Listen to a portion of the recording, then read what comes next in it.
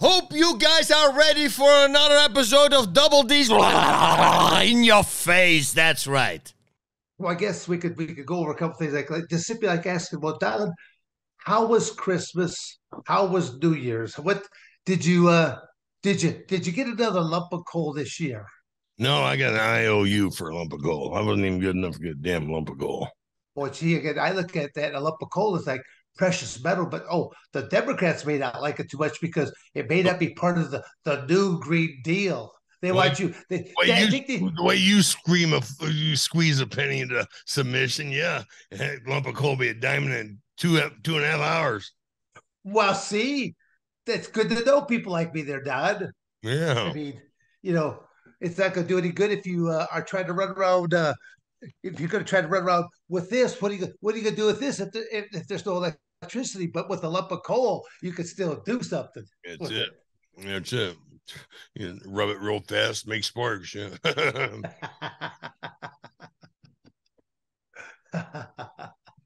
Yeah, you hear half the trucks or 3/4 of the trucks in New York City, they're electric, so they're only good for 4 hours too, and then they can't plow snow. They only collect the garbage trucks, so they can only collect the garbage, but they can't plow the snow for them. So they have to go back, revert to the Now I think that's a good spending of our resources on vehicles that are only good for 4 hours. Over $500,000 a piece. Oh, that's it. Whoa. Yeah. What a deal. That must be one of those Biden specials right there. Yeah. Oh yeah. Absolutely. Yeah. One of them Democrat specials, yeah. Fucking dumb. Okay. Did you make any New Year's resolutions? Hell no, I'm perfect. What do I need to make resolutions? Oh, well, see, I'm almost not worthy to be in your presence here right now, you know? What are you thinking about, man? Unfortunately, Stephan Bonnar passed away. Yeah. Stephan was a good guy. Yeah, I guess he had an infection from a wrestling injury. He was doing pro wrestling. Uh-huh. Yeah, I guess he ended up getting an infection, and that was pretty much what led to this. Where was the infection in the spine? Let's see. He I know he was having a lot of problems with that broken spine at the end. Yeah. It was like a hand and I think a spine. It was a hand injury and a spine, but it was the spine where the. Well, I hope his widow sues the shit out of the bastards, because they refused to give him any help at the ER. Because they said he's just being the drug addict, Yeah. Really? Is that what Dowd was all that? Yeah. Oh wow. Yeah, I saw the headlines. It was online where they refused him, and he's filming saying, "I've got a broken spine. I need something for the back." Yeah. Wow. Yeah, and it was. I mean, he was in there for a while before. I mean, he was in the hospital, in and out, and fighting this for a while before I finally got him. Yeah, but that sucks. That's sorry to hear. I get it. Just to know that as young as he was to pass away. Like that in a country like the United States with all the medical advanced things that we have here, that's wrong. It's totally wrong. I totally agree with what Don's saying there right now, that there needs to be some things looked into, and maybe the medical system needs to be sued to put them back in check and balance. Get back to actually taking care of patients. I just don't care for the way that the medical industry is so influenced by the big pharmaceutical companies to keep pushing them to pain pills and just tablets. It's like, they don't really want to cure you because it cuts them off from you making their monthly donations to their cause. Yeah, but that was the problem, is that, he was on long-term painkillers. Yeah. And so they wouldn't give you an acute, I'm on the same thing. Sean McCorkle's on the same thing. If you're on long-term care, you go to the ER, they're not gonna give you anything no matter what, because they figure you have enough in your system already, which is not true, because it's a whole different type of pain coming in, And so they look at you as a drug addict trying to get more pills. Like when I went in with that, I had that bite from that brown recluse. I went in there, and the doctor, I was already in the room in bed. It was like 11 o'clock at night. IV hooked up and all that. Doctor comes in and says, "And what's your story?" I says, "I don't know. I think I got bit by a brown recluse." Uh-huh. Well, that's what all drug addicts say. I said, "Excuse me?" That's what all drug addicts tell me. He says, it's on my fucking hand down here. Well, there's veins there. You put the needle in there, and that way it doesn't leave a mark. Like, lady, you're out of your mind. Wow. Yeah. They just don't believe the things you say, And then they, like I said, they won't give you any relief. McCorkle's got a worse back than I do. And he just went to Germany trying to get a new surgery done. And he ended up getting hurt worse, by the stupid ass doctor over there. Is it because he was seeking things that they would not do here in the United States, or was it? Yeah. But I mean, he didn't even get cut open. I mean, the doctor was like doing some chiropractic shit, jumping on him or something like that. And he said, "Get the fuck away from me!" Wow.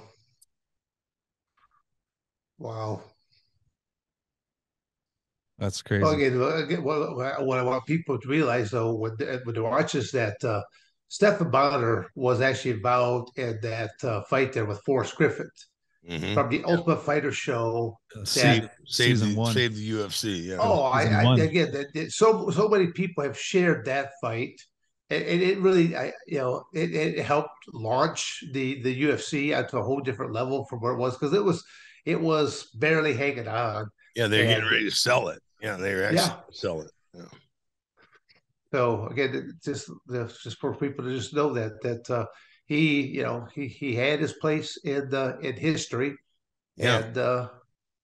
and whatever else he did. I mean, I'm sure everyone's got the pros and the cons of what they've done in their life, in their lifetime. Their proud moments and maybe not so proud moments, but he definitely is something that should be remembered for advancing the whole UFC and the mixed martial arts movement in itself, for making such a incredible, fantastic combat match. Right. Yeah, him and Forrest had a great fight. Great fight. Yep. Well, I think it was actually to the point that I think is it Stephan Bonnar, and they had a child and actually named the child the Forces. I think so. Yeah. Yeah. Yeah, because I remember reading that, because I kept thinking which way was it, who had the child that they named it after the other one. There, I thought that's pretty good, cool little tribute to each other. Right. So, And you actually fought Forrest, right, Dan? I mean, that was, I think, way before the Ultimate Fighter show and stuff like that. I mean, he was just a young up and comer, at the It was time. one of So his I mean, first fights. yeah, I mean, I always tell the joke there a little bit that when I was first being interviewed, and this is probably the first time they ever brought Forrest's name to me. They go, "So you fought Forrest Griffin?" I go, "Who?" He goes, "Well, Forrest Griffin." I know Forrest Griffin. I go, "I fought him." And then the guy's like thinking that like punch drunk. Maybe I took two his shots to the head there. I go, I don't remember him. So I go, if you say I fought him and I don't remember, I said I must have beat him, because I don't remember any of the real victories. I do remember almost all the losses, because they're like etched in my mind, because those are the ones that kind of haunt you. The victories, no, they don't. The losses, oh, they haunt you, because you at that point in time where either it was lack of cardiovascular preparation, or you did a technical or tactical error in your match, and that cost you right then and there, and they capitalized on it. So, Yeah. yes. Mine was due to drugs, because of my broken back. My losses, except for Coleman. Coleman legitimately beat the hell out of me. Well, that was again. I know all about that match because I was there, and I mean I actually think John McCarthy saw me starting to stand up because I had a towel because I was one of the play-by-play color commentators there right there, and Oh, literally. bullshit. Severn, I reaching for the tag and you were short arming me. Man, what you talking about? Yes. I think I had maybe some. I think I had some potato chips on my table. I was Yeah, indulging yeah, on. yeah. Going for the crumb. I thought you were reaching for my potato chip ball. I was pulling it back. Withdrawn. So, so did you guys hear about Dana White smacking his wife? Yeah. What do you think about that situation? I think that's his and her business. It's nobody else's business. There you go. And everybody should mind their own fucking business and go about their own fucking life. Nice. Nicely said. Okay, well, okay, but all right. Now, on a more comical sense, maybe they were starting to promote their slap boxing competitions that were coming up. Or the mixed martial arts, mixed gender. Yeah, again, because we live in such a woke, uh, uh, uh, you know, stupid society. era here right now that why not have intergender type matches taking place here right now? Oh, wait a second. What's the gender? What's sex? I mean, we got a Supreme Court justice couldn't even give a fucking definition of a woman. So come on. How would we know who's who and what's what? Well, that's probably one of the wrong things about allowing judges to be Supreme Court judges forever. Right. They should have term limits on them as well, because once you hit a certain age, what do you know about the world anymore? Right. How much have you really? Again, keeping up on current events is one aspect, but actually, going out there and interacting and seeing and doing, that's a whole different thing, because you could just watch one channel your entire life and you just get this one tainted view the entire time.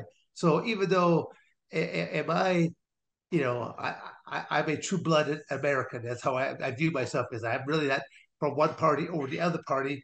But I'm all, if I'm going to vote, I'm going to vote for America and Americans. Yep. If people want to say you're a Republican, I go, oh no, I go, no, I'm voting for America and Americans. I said, if that makes me a Republican, so be it. I've voted on both sides before, but I go, I'm trying to vote for the person that's going to fuck up our country a little less than the other person. That's what I look at it. I go, do I like either one of these people that I have to vote for? No, but which one of you assholes are going to be the lesser of the two evils? So there you go. Gosh, I did do a very good job here on my New Year's resolution about not cussing and stuff like that. What's up with that? You blew that one right away. Yeah, only a couple days in, and boom, it's gone already. Well, again, but again, hey, there's always next year. I missed that, Tony. There's always next year. Well, yeah. Well, Don, I mean, I know we started on this. Did you make any New Year's resolution? But you said you're just perfect as this. Was that your comeback? That's it. I'm perfect. I don't need to make any resolutions. Oh, okay. Can't fix this. Well. So at least Dana didn't take it to the step like the other guy did, Phil. Phil, yeah, freaking. He was in public. He was in public. He probably had to wait until he got home. When they were alone in the shower to whack her. Yeah, that's crazy, man. Okay, but Phil Brody, he was down in Mexico, was it? Yeah. With his Mexican native girlfriend. Yeah, then his hotel. There. Girlfriend or wife? They say girlfriend. Romantic partner instead, and whatever that is. Yeah, but yeah, that's crazy. Yeah, and she's a Mexican native, so he's really gonna go away forever. Yep. Yeah, you'll probably never hear from him again. Oh, he'll get somebody else. Yeah, I didn't even think about that part, because if he got incarcerated down there, is in their system going to go to trial? Oof. Right. That's Did you guys hear about what happened to the guy on Monday Night Football? Yeah, they've been talking about that for all week now. Yeah, that's crazy. Did you happen to see the play? No, I did not. No. Yeah, the guy that got hit and then basically kind of got up, but then fell right back down and just killed over dead. Yeah, Damar Hamlin. Yeah, I again, I never saw none of the actual footage and stuff like that, but yeah, I basically heard that through. I think just they're talking about everywhere. Yeah. Yeah, he had a heart attack. Yeah, cardiac arrest. How old is he? 24. Yeah, he's young. Probably had one of them inoculations, because NFL made all their players, get inoculated, and boom, I mean, cause you're talking a bunch of athletes in their prime are falling over. Yeah, Well, they're saying a lot of people are getting blood clots and like things like that. Mm-hmm. What are you trying to say there, Don? That maybe that all these different shots, immunizations, and booster shots, and double boost and triple boost, and not just one mask, but two masks and up to three masks. That's all bad for you. No, it's bullshit. Oh, it's bullshit. Yeah, because I can't. I have to cover my ears. I can't believe what you're saying here. Yeah, our government lied to us. Am I being sarcastic enough here right now? Oh, you're being sarcastic? Yeah, our government lied to us again. Imagine that. But let's believe everything they say about global warming or climate change. Yeah, I think people need to question more and more of our government officials. But then again, why are they not being voted out? Why are they not being punished? Why are they not being held accountable for their wrongs? Because they make the rules. Oh, it's kind of like what's that? Those who hold the gold makes the rules. The golden rule. He with the most gold makes the rules. Yes. Yeah, that's that one should be etched in your memory.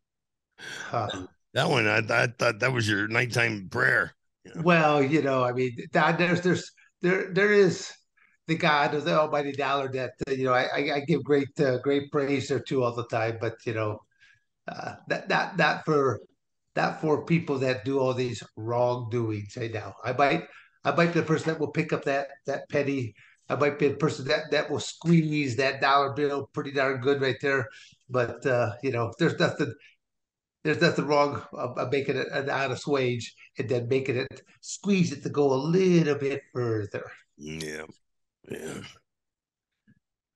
I should be teaching people about. You should be.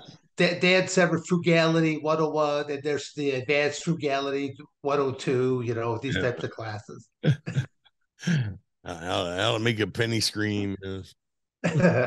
How to make that buffalo jump off the back of that nickel. Shit. How to make that buffalo shit. You're teaching honors classes. People are watching right now. They're gonna go buffalo on the back of a penny. What are they talking about? There's not a buffalo on the back. Well, yeah, okay. I got to educate these poor little whippersnappers here more and more, because too many things have happened and they're not aware of it. Even the almighty dollar bills anymore, the way that they look. So. Thank you for watching another episode of Double D's in your face. You better like, subscribe, and share, or I'm going to come to your house.